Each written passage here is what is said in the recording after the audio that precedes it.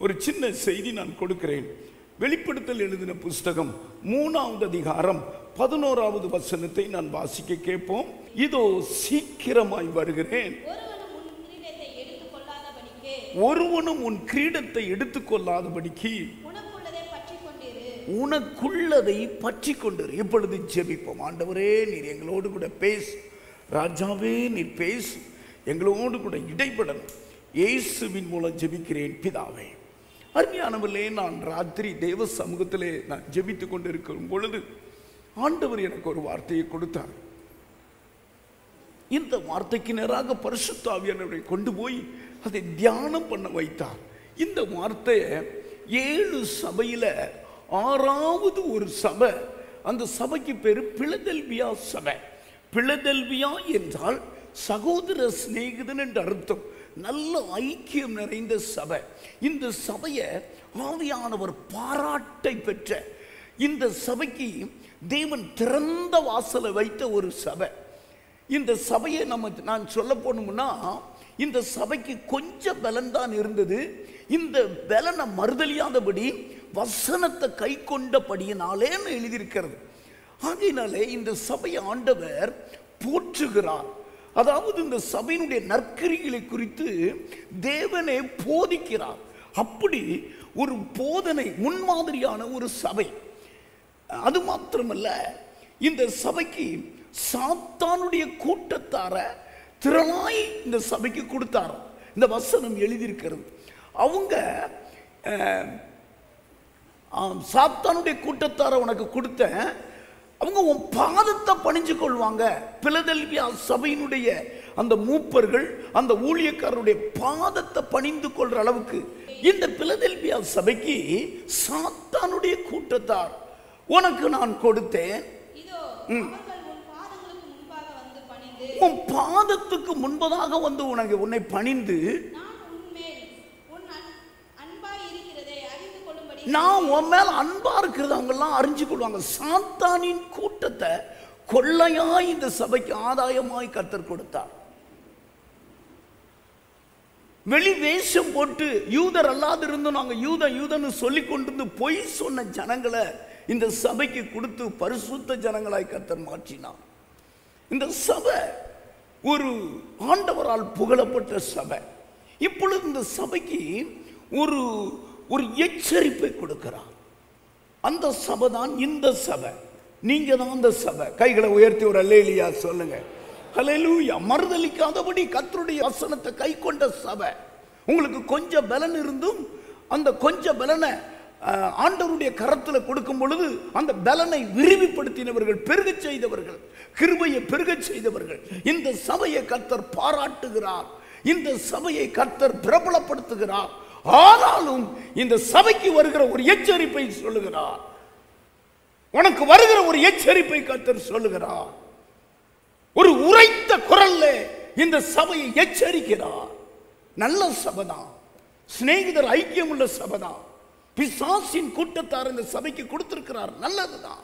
ஆனாலும் இந்த சபையின் முடிவும் போது ஒரு வார்த்தையை சொல்லுகிறார். கவனிங்க, எல்லாரும் சேர்ந்து வாசிங்க. இந்த வார்த்தை தான் எச்சரிப்பின் வார்த்தை. இந்த வார்த்தை உங்களை எச்சரிக்கிறார், உங்களை சுட்டி காட்டுகிறார். வாசிங்க. இதோ சீக்கிரமாய் வருகிறேன், இதோ சீக்கிரமாய் வருகிறேன், ஒருவனும் உன் கிரீடத்தை எடுத்துக்கொள்ளாதபடிக்கு உனக்குள்ளதை பற்றி கொண்டிரு. அருமையானவர்களே, இந்த எல்லாம் புகழ்றார். 7வது வசனத்திலிருந்து பிலதெல்பியா சபையை அழகா புகழ்றார். நல்லது நல்லது நல்லதுன்னு சொல்லி அதற்கடுத்து ஒரு எச்சரிப்பை கொடுக்கிறார். இது எச்சரிப்பின் வார்த்தை. நிக்கிறேன்னு சொல்றவன் விழாதபடி எச்சரிக்கையா இருக்கணும். எச்சரிப்பு என்றால் என்ன தெரியுமா? ஆமா, மின்சார பெட்டியில 2 ஒரு மண்டவோடும் எலும்பு குடும்பி வச்சிருப்பாங்க. நீ போகாத, அப்படி போனா அது உன்னை அப்படி ஆக்கிரும், நீ டெத் ஆகிருவ சீக்கிரமாய். அதனால ஒரு எச்சரிப்பு. அது போலதான் ஒரு எச்சரிப்பு இந்த சபைக்கு கொடுக்கிறார்.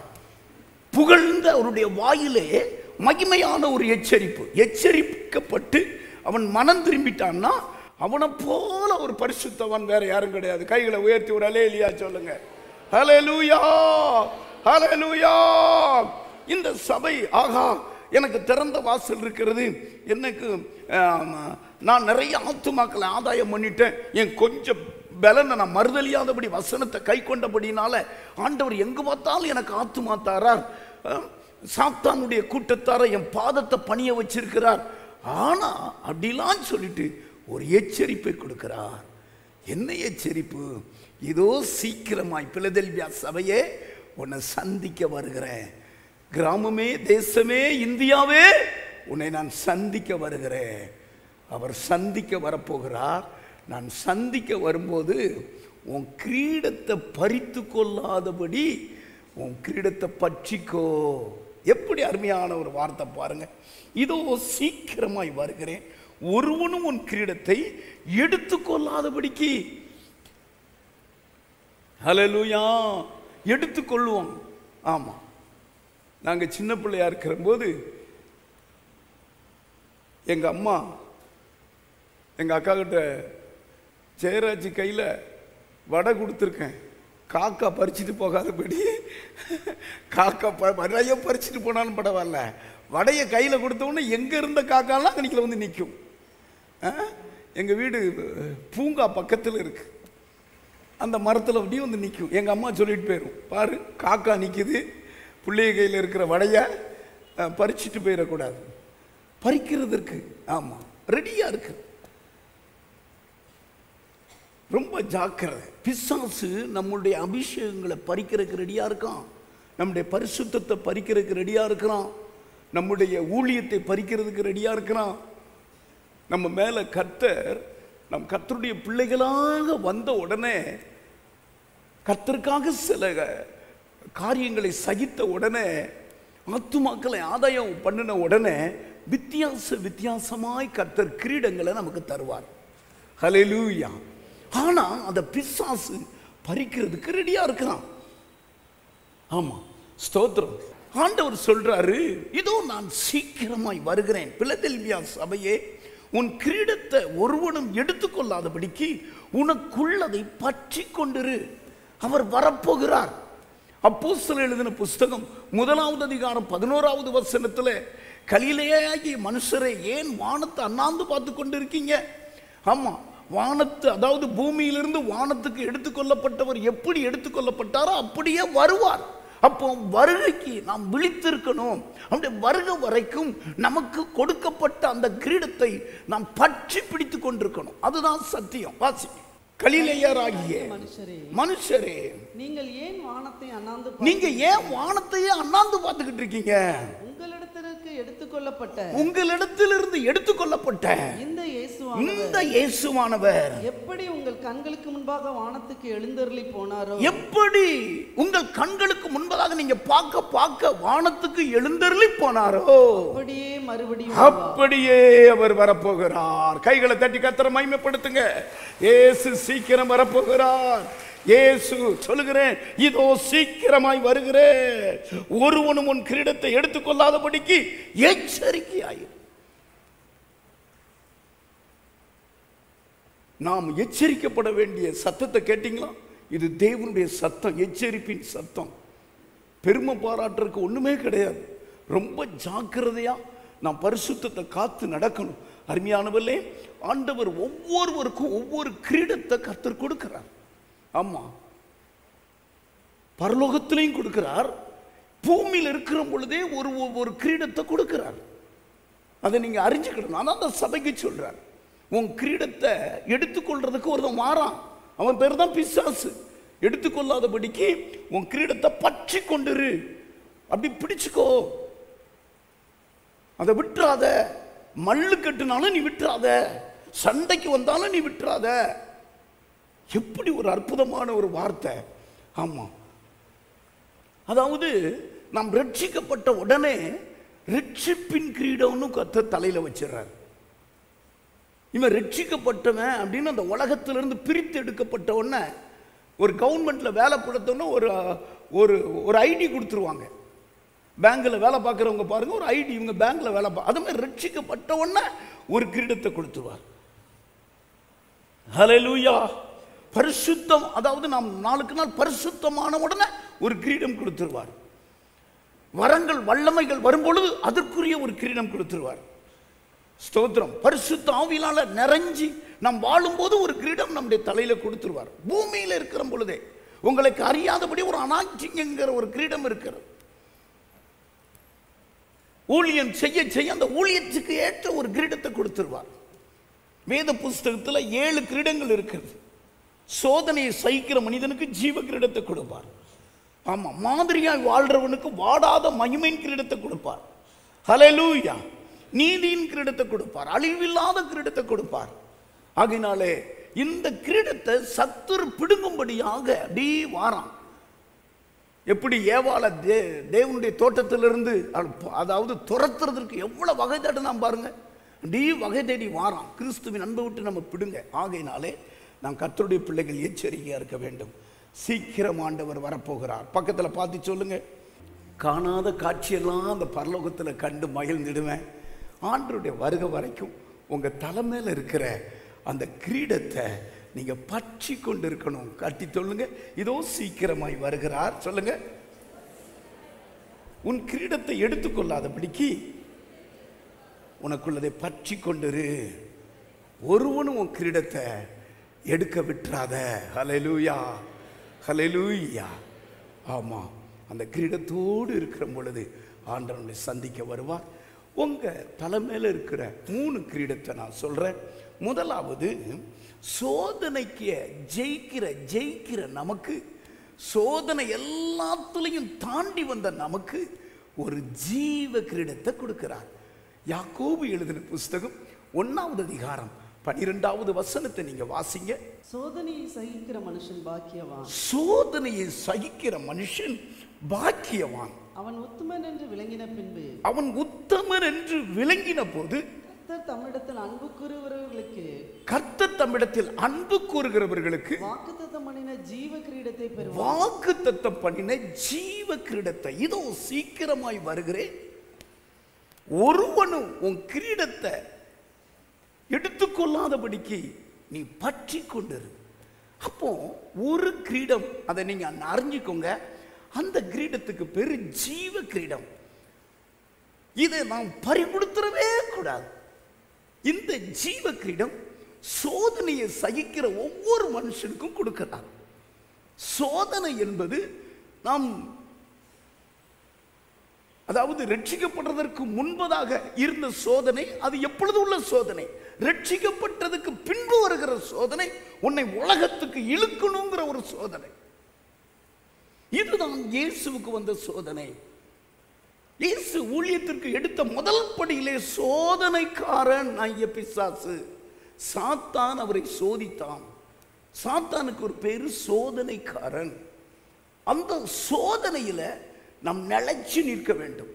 அந்த சாத்தானுடைய சோதனை எத்தனை நாள் தெரியுமா? வெளிப்படுத்தல் எழுதின புஸ்தகம் 2வது அதிகாரம் 10 நாள் தான் பிசாசு உங்களை சோதிப்பான். 10 நாள் கழிச்சு அந்த 11வது நாள் உங்களை சோதிக்கிறதுக்கு உத்தரவே கிடையாது. சிம்ர்னா சபைக்கு கர்த்தர் சொல்றார், வாசிக்க கேட்போம். நீ படப்போற பாடுகளை குறித்து எவ்வளவு வேணும் பயப்படாதே. நீங்க சோதிக்கப்படும் பொருட்டாக 10 நாளுக்கு 2 கையை தூக்கிட்டு சொல்லுங்க, எதிர்த்தாப்புல இருக்கிறவங்களுக்கு 10 நாள் தான் அந்த சோதனை. உலக மனுஷனுக்கு நாளெல்லாம் சோதனை. ஒவ்வொரு இரவும் அவனுக்கு சோதனை. விடிஞ்சிட்டான் சோதனை. அந்த கடைக்காரன் வருவான், இவன் வருவான், அவன் வருவான். ஏன்னா உலகத்தில் அவன் இருக்கிறான். அதுல இருந்து கர்த்தர் நம்மளை பிரித்து எடுத்திருக்கிறார். இந்த சோதனையை சகித்து கொள்ள வேண்டும். 1 பேதுரு 1:7 பொன்னானது, அதாவது பொண்ணு அக்னியிலே சோதிக்கப்பட்ட உடனே சுத்த பொண்ணா விளங்குது. நீங்க போட்டிருக்கிற அந்த ஜுவல்லரி எப்படி வந்தது? அதுல அதாவது பித்தள கலந்திருந்தது, செம்பு கலந்திருந்தது. அது சோதிக்கப்பட அந்த செம்பு தனியாகவும் தங்கம் தனியாகவும் இருக்கிறது. அழிந்து போகிற பொன் அக்னினாலே சோதிக்கப்படும். அதை பார்க்கலும் விலையேற பெற்ற உங்க விசுவாசம் சோதிக்கப்படும். கவனிங்க, அந்த விசுவாசத்தில் நிக்கணும். நான் ஆபிரகாமின் குமாரன் என்று ஆண்டவர் பேசி உரத்த சத்தம் கொடுக்கிறாரே, இந்த ஆபிரகாமை நம்மளை முற்பிதாக்கள் என்று தலைக்கு மேல கிரீடம் வச்சிருக்கிறாரே, இவருக்கு வந்த சோதனையில அதை சகித்தார் பாருங்க. வேதம் சொல்லுகிறது ஆபிரகாமை தேவன் சோதித்தாராம். அதற்கு அடுத்துதான் பொன்னா பிரபலப்படுத்துறார். இன்னைக்கு அநேகர் சோதனையில நிக்க முடியவில்லை. என்ன மாப்பிள்ள நீங்க சர்ச்சுக்கு போறீங்க, பாஸ்டர் பார்த்துக்கிட்டா இருக்கிறாரு, நீங்க வந்திருக்கிறது ஃபங்க்ஷன், குடிங்க மாப்பிள்ள. உடனே அவர் மேல இருக்கிற அபிஷேகத்தை இழந்தார், ஆடல் பாடலை இழந்துடுறார், வசனத்தை இழந்துடுறார், அடிமையாகிறார். தேவன் விலகிடுவார், பறி கொடுத்துட்டார்னு அர்த்தம். சோதிக்கப்படும் போது கரெக்டா இருக்கும். ஒரு சகோதரி ஏவாளை ரொம்ப பேசினான். இந்த ஏவாளால தான் முழு குடும்பமும் சோதிக்கப்பட்டதுன்னு அவள் பரியாசம் பண்ணான். ஏவாளை ஒரு அவங்களுடைய தோழி ஒருவர், அந்த அம்மா தோழிக்கு முன்னால சொல்ற, நானாவது ஏவாள் மாதிரி இருந்தேன்னா, என் காலத்தில் ஏவாள் இருந்தானா அவளை காலால மிதிச்சிருப்பேன். பாரு இந்த வஞ்சனைக்கு கீழ்படிச்சிட்டா பாரு. அப்படி பொறுமையா அவளுக்கு இருக்க முடியல. முழு உலகமும் அவளால் கெட்டு போச்சு. அப்போ ஃப்ரெண்டு சொன்னாங்க, சகோதரி உன்னை நீ எப்பொழுதுமே தாழ்த்து, உனக்கு ரொம்ப தாழ்மை இருந்தால் தான் நம்ம ஜெயிக்க முடியும் அப்படின்னு சொல்லி ஒரு பார்சல் அவங்க கையில் கொடுத்தாங்க. நான் இன்னைக்கு வேலைக்கு போயிட்டு சாயங்காலம் 5 மணிக்கு நான் வருவேன். இது இந்த பார்சல் முக்கியமானது இருக்குது. நம்ம சர்ச்சில் கல்யாணம் நடக்குது அல்லவா, அவங்களுக்கு நான் கிஃப்ட் கொடுக்க போகிறேன். வீட்டுக்கு போயிட்டு வந்தால் நேரம் ஆயிரும். அதனால் வேலைக்கு போயிட்டு இப்படி வந்து நீயும் நாமும் எல்லாரும் சேர்ந்து அங்கே அவங்களுக்கு இந்த புது பொண்ணுக்கு ஒரு கிஃப்ட் கொடுப்போம். சொல்லும்போது இதுக்குள்ள ஒரு முக்கியமான ஒரு பொருள் இருக்குது அப்படின்னு சொல்லி கொடுத்துருக்காங்கல்ல. இந்த அம்மாவுக்கு அது சோதனை. முக்கியமான பொருள்னு வாங்கி வச்சுட்டு அந்த டப்பாவை எடுப்பாங்களோ குலுக்குவாங்களோ, குலுக்குன்னா அங்கே கடன்னு ஒரு சத்தம் வரும். உடனே இந்த அம்மா அப்படி பார்த்துச்சு, இது என்ன இருக்கும்? ஓ, மோதிரங்குதான் வாங்கி கொடுத்துருப்பாளோ, செயின் எதுவும் வாங்கி கொடுத்துருப்பாளோ அப்படின்னு லைட்டாக அப்படி திறந்து பார்த்துச்சு. உள்ளேருந்து டப்புன்னு ஒன்று போயிருச்சு. அது பேர் தான் குருவி. கைகளை உயர்த்தி ஹல்லேலூயா. வந்து சாயங்காலம் பார்த்தா பெட்டி ஒன்றும் இல்லை. அப்போ தான் சொல்லிச்சு, தான் உன்னை நான் சோதித்தேன், நீ ஏவாளா இருப்பேன்னு சொல்லிட்டு ரொம்ப பெருமையாக இருந்தையே, இதை ஒன்றால் பாதுகாக்க முடியலையே. இல்லைம்மா, நான் ஏதோ ஜுவல்லரி இருக்குன்னு நினச்சி உள்ளே திறந்து பார்த்தா நீ குருவி வச்சிருக்க. இந்த குருவி என்ன செஞ்சுட்டு இப்போ குருவியை கூட அநேகரை இப்படித்தான் கர்த்தர் சோதிச்சு பார்ப்பார். ஹல்லேலூயா. அதில் பொறுமையோடு இருந்தால் நாம் ஜெயம் பெற்றலாம். சோதனையை ஜெயிச்சவரை நீங்கள் பார்க்கணும். அவர்தான் இயேசு கிறிஸ்து. எபிரேயருக்கு எழுதின புஸ்தகம் 2ஆம் அதிகாரம் 18வது வசனத்தை நீங்கள் வாசித்தா, சோதிக்கப்படுகிறவ உதவி செய்யும்படியாக வாசிக்க கேட்போம். ஆதலால் அவர்தாமே சோதிக்கப்பட்டு இயேசு கிறிஸ்துவினுடைய பேரை பாருங்க. அவர் சோதிக்கப்பட்டு பாடு அனுபவித்ததினாலே அவர் சோதிக்கப்படுகிறவர்களுக்கு உதவி செய்ய வல்லவராய் இருக்கிறார். சோதிக்கப்படுகிறவருக்கு உதவி செய்ய வல்லவராய் இருக்கிறார். கைகளை உயர்த்தி ஒரு அல்லேலூயா சொல்லுங்க பார்ப்போம். ஹல்லேலூயா. ஆகா, அவரை பாருங்க. நம் சோதனையிலிருந்து ஒரு செகண்ட் அவர் நீக்கி விடுவார். நமக்கு வருகிற சோதனை எல்லாம் அவர் சகித்து அந்த வழியில வந்திருக்கிறபடினாலே, சோதிக்கப்படுகிற என் மகனே, சோதிக்கப்படுகிற என் மகளே, ஆண்டவரை முன்னால நிறுத்து, உன் சோதனை தவிடுபடியாயும் நீ ஜெயிச்சிருவ. 2வது, ஒரு கிரீடத்தை இழந்து போகாதபடி நாம் எச்சரிக்கையா இருக்க வேண்டும். இந்த கிரீடத்துக்கு பேரு மகிமையுள்ள வாடாத கிரீடம். 1 பேதுரு எழுதின புஸ்தகம் 5வது அதிகாரம் 4வது வசனத்தை நீங்க வாசித்து பாருங்க. பிரதான மேய்ப்பர் வெளிப்படும் பொழுது மகிமையுள்ள வாடாத கிரீடத்தை அப்படி செய்தால், எப்படி செய்தால் என்றால் 3வது வசனத்தில் ஆன்சர் இருக்கிறது. மந்தைக்கு மாதிரியான ஒரு வாழ்க்கை, மந்தைக்கு மாதிரியா இருந்து கண்காணிப்பு செய்யும் பொழுது 4வது வசனம் தான் ஆன்சர்.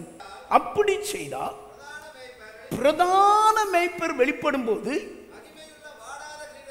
அந்த வசனம் பாருங்க, மகிமையுள்ள வாடாத கிரீடத்தை. எப்போ? அதாவது மந்தைக்கு மாதிரியான ஒரு வாழ்க்கை. மந்தைக்கு மாதிரி என்றால் என்ன? மந்தை என்றால் சபை. இந்த சபைக்கு மாதிரியான ஒரு வாழ்க்கை வாழணும். நீங்க வாழ்றீங்களா? ஆமா. ஒரு தகப்பன் தாய் பிள்ளைக்கு மாதிரியாய் வாழணும். தகப்பன் போய் சாராயம் குடிச்சிக்கிட்டு இருக்கிறாரு மறைஞ்சு. இந்த பையன் ஒரு 9-8 வயசு பையன் சுரண்டான். அப்பா எனக்கு அதை தாங்குறான். ஏன்னா இதை நீ குடிக்க கூடாது, நீ மட்டும் குடிக்க. இப்படித்தான் சாராயம் அந்த அந்த சந்ததி குடிகார சந்ததியாய் மாறுறதுக்கு காரணம் அப்படித்தான். அந்த ஆவி அப்படியே அந்த அந்த அந்த ஜீன்ல ரத்தத்துல இருந்து அப்படியே வந்துடும். அப்பாவுக்கு சுகர் வியாதி வந்தா அம்மாவுக்கு சுகர் வியாதி இருக்குன்னு சொல்ற மாதிரி அப்படி வந்துடும். இதை நாம் ஜெயிக்கணும். பரிசுத்த சபைக்குள்ள கர்த்தர் வச்சிருக்கிற அந்த சபைக்கு நீங்க மாதிரியா இருக்கணும். நீங்க மாதிரியா இருக்க வாடாத, அந்த வசனம் சொல்லுகிறது, மகிமையுள்ள வாடாத கிரீடத்தை நான் உனக்கு தருவேன். எல்லாம் வாடி போகும். ஆனால் கர்த்தர் கொடுக்கிற ஒரு கிரீடம், இரண்டாவது கிரீடம் வாடாத கிரீடம், பளிச்சுன்னு இருக்கும், பளிச்சுன்னு இருக்கும். இதுக்கு நீங்க அதாவது நான் சபைக்குள்ள பிறந்த சபைக்கு நான் மாதிரியா இருக்கணும். இந்த சபையில என்ன பார்த்து மற்றவர்கள் வரணும். என் ஜபத்தை பார்த்து, என்னுடைய ஆராதனையை பார்த்து, என் ஒர்ஷிப்பை பார்த்து, என் பரிசுத்த வாழ்க்கை சாட்சியை பார்த்து, அதான் மாதிரி. மாதிரினா என்ன? அதான் மாதிரி. கைகளை உயர்த்தி ஒரு அல்லேலூயா சொல்லுங்க. ஹல்லேலூயா. ஒருவர் அவங்க அப்பா இறந்துட்டாரு. அதுக்கு அடுத்து இந்த சபைக்கு மகன் ஊழியக்காரனாரு. இவர் எப்பொழுதுமே அப்பா பிரசங்கம் பண்ண அந்த புத்தகத்தை படிக்க, அப்பா பாடின அப்பா அப்படி எடுத்தாரு. எல்லாம் சொன்னாங்க, அடா அப்பா இறந்துட்டாலும் நீ அப்பா மாதிரியே பிரசங்கம் பண்றீங்க, அப்பா தோற்று இருக்க. ஆனா 100 ஆத்துமா இருந்தது 80 ஆயிடுச்சு, 80 ஆத்துமா இருந்தது நாளைக்கு 60 ஆயிடுச்சு, அடுத்து 50 ஆயிடுச்சு, குறைஞ்சிக்கிட்டே இருந்தது. அப்படி அப்பா சொன்னாங்க, அப்பாவுக்கு பிறகு நீ சபையை கட்டுவோன்னா சபை குறைஞ்சிருக்கு. இவர் உபவாசம் போட்டு ஜெபம் பண்ணார், கண்ணீர் வடிச்சார். இதுக்கு தோல்விக்கு என்ன ஆண்டவரே காரணம்? ஒரு வசனத்தை படிச்சார். அந்த வசனம் தான் இயேசு கிறிஸ்துவின் மாதிரி வசனம். ஆமா, நீங்க வாசிங்க, மார்க் எழுதின புஸ்தகம் 3வது அதிகாரம் 14வது வசனத்தை நீங்க வாசித்தா, இயேசு கிறிஸ்து 12 அப்போஸ்தலரையும் அழைத்து முதலாவது உட்கார வாசிங்க. 12 பேரை தெரிந்து கொண்டு பிரசங்கம் பண்ணும்படியாக அனுப்பவும், அதற்கு அடுத்த வியாதிஸ்தர்களை கவனிங்க. இயேசுவை போல மாறணும்னா இயேசு 12 பேரை வச்சு என்ன போல பிரசங்கம் பண்ணு சொல்ல, ஃபர்ஸ்ட் அவரோடு இருக்க வச்சார். பூவோடு நார் சேர்ந்தா நாரும் மணக்கும், ஜபத்துல தரித்திரு. இந்த ஊழியக்காரன் அப்பா மாதிரி பிரசங்கம் பண்ணி அப்பா மாதிரி ஆராதனை பண்ணா சபை குறைஞ்சிக்கிட்டு இருக்குது. உபவாசம் போடுறான். உடைய தாயார் சுட்டி காட்டுறாங்க, என்னடா அப்பா காலத்துல சபை வளரல, அப்பா காலத்துக்கு பிறகு சபை குறைஞ்சிக்கிட்டு இருக்கிறது என்ன விஷயம்? இவன் உபவாசம் போடுறான். ஆண்டவரே என்னை ஊழியத்து. அப்பா ஆண்டவர் சொல்றாரு, ஃபர்ஸ்ட் நீ அப்பா புக்கை படிச்சுக்கிட்டே இருந்த பாரு, அப்பா பிரசங்கத்தை காப்பி, அதை நிறுத்து. நீ இப்போ என் பாதத்தில் உட்கார், ஆவியில நேர. ஆமா, என் பாதத்தில் உட்காரு. பக்கத்தில் பார்த்து சொல்லுங்க, நாரே வேற பூ வேற. பூ தான் இயேசு கிறிஸ்து. பூவோடு அந்த நாறு சேர்ந்துட்டான், நாறு மணக்கும். கைகளை உயர்த்தி இயேசுவோடு இருக்கணும் நீங்க. அதுதான் மாதிரியான வாழ்க்கை. பாஸ்டர் மாதிரி பிரசங்கம் பண்ணி அதெல்லாம் நடக்காது. ஒருவருக்கு கொடுத்த கிருபையை வேற ஒருவருக்கு கொடுக்க மாட்டாரு. அதே கிருபையை எடுத்து போலியா அப்படி சூட் பண்ணா அது செல்லாது. ஈயடிச்சான் காப்பி வராது, அதுல மார்க் போடாது, அது கிரியை இருக்காது. நல்லா உட்கார்ந்துடணும் இயேசுவோடு கூட. 1 பேதுரு 2வது அதிகாரம் 21வது வசனம். இதற்காக நீங்கள் அழைக்கப்பட்டும் இருக்கிறீர்கள். இதற்காகத்தான் நீங்க அழைக்கப்பட்டிருக்கீங்க. ஏனெனில் கிறிஸ்துவும் உங்களுக்காக பாடுபட்டு நீங்கள் தம்முடைய அடிச்சுவடுகளை தொடர்ந்து வரும்படி உங்களுக்கு மாதிரியை அவர்தான் மாதிரி. மந்தைக்கு மாதிரி அவர்தான். அவரே தான் பார்க்கணும், அவர் முகத்தையே தான் பார்க்கணும். காலையில பாஸ்டர் பிரதாப் பிலிப் ஒரு பிரசங்கம் பண்ணா, அதுல முடிவில் ஒரு மனுஷன் அப்படி செத்து கிடக்கான். அவனுடைய லீடர், அவனுடைய குரு, அவர் தோல்வியில் இருக்கிற பொழுது அந்த குருவனுடைய முகத்தை பார்த்த உடனே ஒரு பலன் வந்தது. அவர்தான் இயேசு. அவரையே பார்க்கணும், அவர் பக்கத்திலேயே இருக்கணும். மந்தைக்கு மாதிரியான ஒரு வாழ்க்கை வாழணும். நம்முடைய மாதிரியாங்கிறது இயேசு கிறிஸ்து தான். அவரையே நம்ம பிரதிபலிக்கணும். முடிக்கிற போறேன். ஸ்தோத்திரம், ஹல்லேலூயா. மூணாவது ஒரு கிரீடத்தை ஆண்டவர் தாரார். இது மகிழ்ச்சியின் கிரீடம். 1 தெசலோனிக்கேயர் எழுதின புஸ்தகம் 2வது அதிகாரம் 19வது வசனத்துல நீங்க வாசித்தா,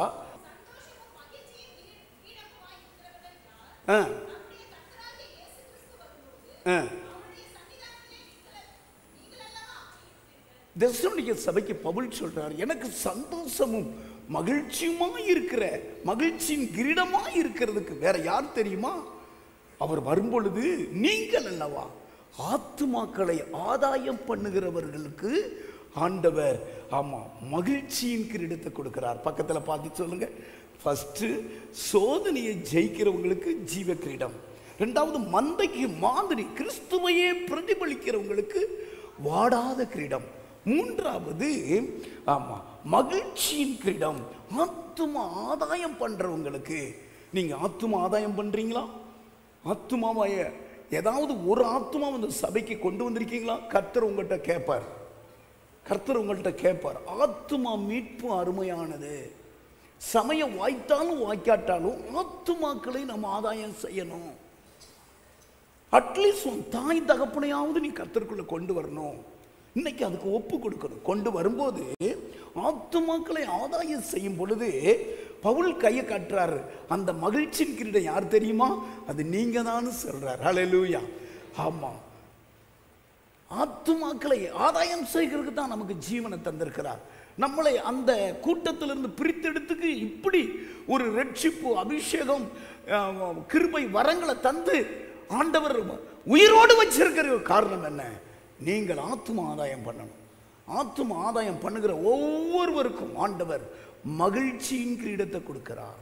இந்த பூமியில என்ன ஒரு சந்தோஷம்? மகிழ்ச்சியா இருப்பதா சந்தோஷம். வேற என்னத்தை அவர் கேட்கிறார்? கைகளை உயர்த்தி உலகம் தராத அந்த மகிழ்ச்சியை ஆண்டவர் நமக்கு தந்திருக்கிறார். பணக்காரனுக்கு பாருங்க தூக்கமே வராது. பெரிய பெரிய அதிகாரிகளுக்கு பாருங்க தூக்கமே வராது. வேதம் சொல்லுகிறது முதல்ல ஆசீர்வாதம் நித்திரை ஆசீர்வாதம் தான். ஆமீன் சொல்லுங்க. அவர் தம்முடைய பிள்ளைகளுக்கு அப்படி பரிசா கொடுக்கிறார், ஒரு மகிழ்ச்சியை கொடுக்கிறார். இன்றைக்கு அதை பெற்றுக்கொள்ளுங்க. மகிழ்ச்சி உங்களுக்கு வேணுமா? ஏதோ என் இருதயம் வறட்சியா இருக்கிறது, ஒரு சந்தோஷம் இல்லை, ஆத்தும ஆதாயம் பண்ணுங்க. உங்க சாட்சியை சொல்லுங்க. பக்கத்துல சந்தோஷமா இருக்கும். ஹல்லேலூயா. டிஎல் மூடி ஒரு முறை ஒரு பெரிய கூட்டத்தில் பிரசங்கம் பண்ணணும். லாட்ஜிங்கில் ஆயத்தம் பண்ணிக்கிட்டே இருக்கிறார். பக்கத்தில் இருக்கிற ரூம்ல ஒரு பிரச்சனை. ஆவியானவர் சொல்றாரு, பாரு அவங்க 2 பேருக்குள்ள கணவன் மனைவிக்குள்ள ஏதோ ஒரு சண்டை போட்டுக்கிட்டே இருக்காங்க, பாரு, நீ போய் சொல்லு, நீ போய் சொல்லு. ஆவியானவர் எவ்வளவோ இவர் பைபிளை படிக்கும்போது முன்னடந்த அற்புதங்கள் எல்லாம் எடுத்து இன்னைக்கு சாயங்காலம் இப்படிலாம் செஞ்சு ஒன்றும் ஓட மாட்டேன். இவர் எப்படி நம்ம ஆயத்தமாயிட்டு இருக்கமே, எப்படி அடுத்த ரூம்ல போய் சொல்ற, அங்க ஒரு கூச்சல் வருது, ஒரு பயங்கர சத்தம் வருது, அபாய சத்தம் வருது. இவர் போய் சொல்ற, ஆவியானவர் ஏவுறார். இவர் என்ன பண்ணிட்டாரு? பிரசங்கம் எல்லாம் ஆயத்தம் பண்ணிட்டு போய் பிரசங்கம் பண்றாரு. அவ்வளவு கிரியை இல்லை. பிரசங்கம் பண்ணிட்டு நைட்டு 10 மணிக்கு வராரு. போலீஸ் வச்சு அந்த கதை உடைச்சிக்கிட்டு இருக்கிறாங்க. 2 பேரும் ஃபேன்ல கணவன் மனைவி அடுத்த ரூம்ல தொங்கிட்டு இருக்கிறாங்க. இவருக்கு குபீர் ஆயிட்டு முட்டி முட்டி மோதினாரு. ஆவியானவரே, என்ன நீங்க 5 மணிக்கே இந்த ரூமுக்கு போச்சு சொன்னீங்களே, இந்த ரூமுக்கு போச்சு சொன்னீங்களே, இந்த ரூமுக்கு போச்சு சொன்னீங்களே, நான் இழந்துட்டேனே ஆத்துமாவை. இருதயத்தில் குத்துனார். ஆகையினாலதான் இன்னைக்கு மாலை மீட்டிங்ல இவ்வளவு அற்புதமே நடக்கலையே, ஏதோ இன்னைக்கு ஒரு பெரிய தோல்வி. அதுக்கு பிறகு உணர்ந்து ஆத்துமாவை அறுவடை செய்ய ஆரம்பித்தார். திரளான ஆத்துமா கிடைத்தது. கைகளை உயர்த்தி அல்லேலூயா. நம்மளை இங்கும் அங்கும் அசையாம கர்த்தர் வச்சிருக்கிறதுக்கு ஆத்துமாக்களை ஆதாயம் செய்யதான். சமயம் வாய்த்தாலும் வாய்க்காவிட்டாலும் நாம் பெற்ற ரட்சிப்பு அபிஷேகத்தை இந்த மனம் திரும்புதல போய் சொல்லணும். ஏசாயா எழுதின புஸ்தகம் 53வது அதிகாரம் 11வது வசனத்தை நீங்க வாசித்து பார்த்தா, பிதா இயேசு கிறிஸ்துனுடைய அவருடைய ஊழியத்தை குறித்து சொல்லுகிறார். அவருடைய ஆத்துமா வருத்தத்தில் சந்தோஷப்பட்டாராம். இயேசு கிறிஸ்துவினுடைய ஆத்துமா வருத்தப்படும் போதெல்லாம், நமக்காக அதாவது கல்வாரியிலே பாடுபடும் போதெல்லாம் அது மூலமாய் பெரிய ரட்சிப்பு வந்ததாம். நான் வாசிக்க கேட்போம். அவர் தமது ஆத்தும வருத்தத்தின் பலனை கண்டு, அவர் தம்முடைய ஆத்தும வருத்தத்தின் பலனை கண்டு திருப்தி ஆவார். கவனிங்க, ஆத்துமா வருத்தப்படும் போதெல்லாம் பிதா திருப்தி அடைவாராம். ஆமா, இயேசு கிறிஸ்துவை குறித்து இயேசு கிறிஸ்துடைய ஆத்துமா உருவ குத்தப்பட்டது, நம்முடைய ஆத்துமா வியாகுலப்பட்டது. காரணம் நம் ஒவ்வொருவரையும் ரட்சிக்கத்தான். கீழே நீங்க வாசித்து முடிங்க. என் தாசனாகிய நீதிபரர் தம்மை பற்றும் அறிவினால் அநேகரை நீதிமானாக்குவார். எல்லாரும் எந்திரிச்சு நில்லுங்க, தலையில கை வச்சு ஜெபம் பண்ணுங்க. நம்முடைய ஆத்துமா ஆமா பாதிக்கப்படும் போதெல்லாம் அதுல திருப்தி அடைவாராம். காரணம் என்ன? நம்முடைய ஆத்துமா வருத்தத்தின் பலனை கண்டு ஆமா அவர் திருப்தி ஆகிறார்னா, அந்த ஆத்துமா நமக்காக சிலுவையிலே நொறுக்கப்பட்டது. ஆண்டவராகிய இரட்சகர் நமக்காகத்தான் சிலுவையில் அடிக்கப்பட்டார், நமக்காகத்தான் நொறுக்கப்பட்டார். 10வது வசனம் சொல்லுகிறது, பிதாவானவரே அவரை நொறுக்க சித்தமானார். அவர் நொறுக்கப்படும் போதெல்லாம் நம்முடைய ஆத்துமா மீட்கப்படுகிறது. ஆத்துமா அறுவடை அதிகமா இருக்கிறது. சிலுவையை பாருங்க, சிலுவையை பாருங்க. உனக்காக ஆண்டவர் நீ ரட்சிக்கப்படும் போதே உன் தலையில ஒரு கிரீடத்தை வச்சிட்டாரே, நீ பரிசுத்தாவின் பெரும்பொழுதே உன் கிரீடத்தை வச்சிட்டாரே. அந்த கிரீடம் ஆமா நீ சோதனையை சகிக்க சகிக்க உன் தலையில இருக்கிற கிரீடம் ஜீவ கிரீடம். ஓ ஸ்தோத்திரம். நீ மந்தைக்கு மாதிரியா இருக்கிற, விசுவாசிக்கு ஒரு மாதிரியா இருக்க. இயேசு கிறிஸ்துவை நீ பிரதிபலிக்கும் போதெல்லாம் உன் தலையில இருக்கிற கிரீடம் வாடாத கிரீடம். ஹல்லேலூயா. ஆத்துமாக்களை ஆதாயம் பண்ணும் போதெல்லாம் உன் சிரசிலே ஒரு கிரீடத்தை தருகிறார், மகிழ்ச்சியின் கிரீடம். கைகளை உயர்த்தி இந்த மகிழ்ச்சியை கொடுக்கத்தான இயேசு சிலுவையில் அறைந்தார். இயேசுவை பாருங்க. இந்த சத்தத்தை கேட்கிற இப்பொழுது உன்னை ஆத்துமா அறுவடை செய்ய வைத்திருக்கிறார், மந்தைக்கு மாதிரியாய் இருக்க வைத்திருக்கிறார். சோதனையோடு நீ வந்திருக்கலாம், சோதனையை ஜெயிக்க கர்த்தருடைய வல்லமை உன் மேல இறங்குது, உன் மேல இறங்குது. சிலுவையை பாரு, சிலுவையில தான் சகல சோதனையும் ஜெயிச்சிருக்கிறார். சோதிக்கப்படுகிற உனக்கு அவர் தாமே சோதிக்கப்பட்டு பாடுபட்டதினாலே சோதிக்கப்படுகிற உனக்கு உதவி செய்ய வல்லவராக இருக்கிறார். அவரையே பாருங்க. மந்தைக்கு மாதிரியா இருங்க. மந்தைக்கு ஆமா நீங்க மாதிரியா இருக்க வேணும். மந்தையை கலங்கடிக்க கூடாது, மந்தையை சிதறடிக்க கூடாது. அருமையான மகனே, அருமையான மகளே, உன்னை இந்த மந்தையிலே சேர்த்திருக்கிறார். உன் நிமித்தம் இந்த மந்தை வளரணும். அன்பார்ந்தவர்களே, ஒவ்வொரு ஞாயிற்றுக்கிழமையும் ஏராளமான ஜனங்கள் நமது ஆலயத்திற்கு வந்து விடுதலை, சுகம், ஆசிர்வாதம் மற்றும் சமாதானம் பெற்று செல்கின்றனர். நமது சபையின் ஆராதனை நேரங்கள்: ஒவ்வொரு ஞாயிற்றுக்கிழமை தோறும் முதலாம் ஆராதனை அதிகாலை 5 மணிக்கும், 2ஆம் ஆராதனை காலை 7 மணிக்கும், 3ஆம் ஆராதனை காலை 9 மணிக்கும், 4ஆம் ஆராதனை மாலை 6:30 மணிக்கும் நடைபெறும். முதல் 3 ஆராதனைகளையும் நீங்கள் நேரடியாக சபையின் யூடியூப் வலைதளத்தில் உள்ள IPA சர்ச் கிணத்துக்கடவு சேனலில் உலகத்தின் அனைத்து பகுதிகளிலும் இருந்து பார்த்து பயனடையலாம். சிறுவர்களுக்கான ஓய்வு நாள் பள்ளி முதலாம் ஆராதனையில் காலை 6 மணிக்கும், 2ஆம் ஆராதனையில் காலை 8 மணிக்கும், 3ஆம் ஆராதனையில் காலை 10 மணிக்கும் நடைபெறும். வாலிபர் கூடுகை ஒவ்வொரு மாதமும் முதல் ஞாயிற்றுக்கிழமை அன்று காலை 9 மணிக்கு வாலிபர்களுக்கான விசேஷித்த கூடுகை நடைபெறும். எண்ணெய் பூசி சுகமளிக்கும் வாக்குத்தத்த ஆராதனை ஒவ்வொரு மாதத்தின் 1ஆம் தேதி அதிகாலை 5 மணிக்கும் காலை 10 மணிக்கும் நடைபெறும். கட்டுகளை அவிழ்க்கும் உபவாச ஜெபம் ஒவ்வொரு மாதமும் 3ஆம் வெள்ளிக்கிழமை காலை 10 மணிக்கு நடைபெறும். இதில் ஒவ்வொருவருக்காக தனிப்பட்ட முறையில் பிரார்த்தனை ஏறெடுக்கப்படும். விடுதலை உபவாச ஜெபம் ஒவ்வொரு மாதமும் கடைசி சனிக்கிழமை அன்று காலை 10 மணிக்கு நம் தேசத்திற்காக பாரத்தோடு ஜெபங்கள் ஏறெடுக்கப்படும். ஒவ்வொரு வியாழக்கிழமை தோறும் ஆண்களுக்கான ஜெப கூடுகை புதிய ஆலயத்திலும், பெண்களுக்கான ஜெப கூடுகை பழைய ஆலயத்திலும் மாலை 7 மணிக்கு நடைபெறும். ஒவ்வொரு புதன்கிழமை அன்றும் வாலிப சகோதரர்களுக்கான ஜெப கூடுகை மாலை 7 மணிக்கு நடைபெறும். ஒவ்வொரு ஞாயிற்றுக்கிழமை அன்று வாலிப சகோதரிகளுக்கான ஜெப கூடுகை மாலை 5 மணிக்கு ஜூம் மீட்டிங்கில் நடைபெறும். நமது சபையில் தினமும் காலை 10 மணி முதல் 2 மணி வரை சபைக்காகவும் தேசத்திற்காகவும் ஜெபங்கள் ஏறெடுக்கப்படும். இக்கூட்டங்களில் கலந்து கொண்டு தேவ ஆசீர்வாதம் பெற யாவரையும் அன்புடன் அழைக்கிறோம். எங்களது முகவரி IPA ஜெப ஆலயம், சர்வம் தியேட்டர் பின்புறம், பொள்ளாச்சி மெயின் ரோட், கிணத்துக்கடவு 642109. ஜெப உதவிக்கு 9443435618 9488873284.